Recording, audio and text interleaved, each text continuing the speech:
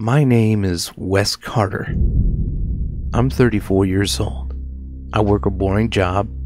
I don't have family or a girlfriend, but I do have some friends. I like to think that I'm a pretty nice guy overall, but you might not agree so much. I was 16 years old when I did it for the first time. That look in his eyes. What I mean by that is the first time I ever killed someone. It was exhilarating.